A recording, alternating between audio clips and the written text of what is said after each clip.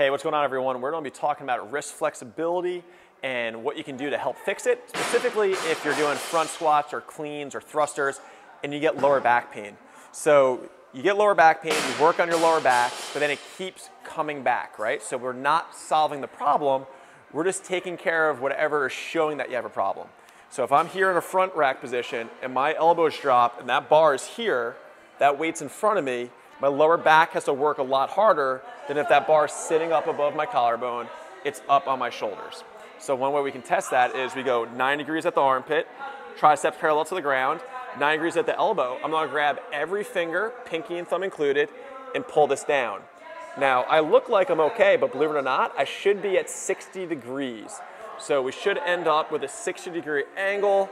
My hand should go past parallel to the ground. It doesn't. So I'm fighting. Now what I feel on this forearm is a stretch, and that's important. We want to find out what we feel. Now when I do it on this arm, now I broke and dislocated this wrist, so it's a little different. I'm going to grab my thumb and my pinky.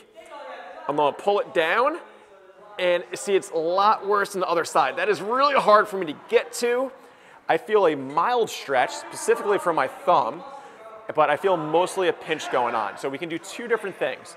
Now if we have a stretch in our forearm, you can sit here and do all this stuff and it will work. What I prefer to do, just to make it a little bit more interesting and to load it, you can grab a light dumbbell. I'm gonna brace my forearm. I'm gonna let that roll all the way to my fingertips, hang out there, and then use my other hand to help me on the way up. So we're just loading eccentrically. This is a 10-pound dumbbell. You can go heavier. I'm gonna feel this big stretch with the load. Use my other hand to help my way back up. I recommend doing 3 sets of 10. You can ramp it up to 15, 20 with a light weight, or you can try and go a little bit heavier and keep it light. But we want it, or excuse me, keep that heavier and go less reps, 8 to 10. But we want to feel that stretch at the end. If it's heavy, we see a lot of people do this, where they shortchange it. They don't let it go all the way to their fingertips and get that nice stretch going on. This should not be painful, it just should be a stretch. Now my right wrist, I get a pinch.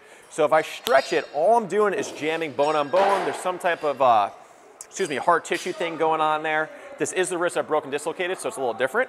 So I'm gonna use this band to try and manipulate the joint a little bit. So I'm gonna get that band just above where my hand and forearm meet. I'm gonna get as much pressure, as much band tension as I can.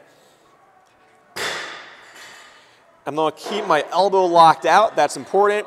I'm gonna seesaw back and forth, hit different ranges of motion.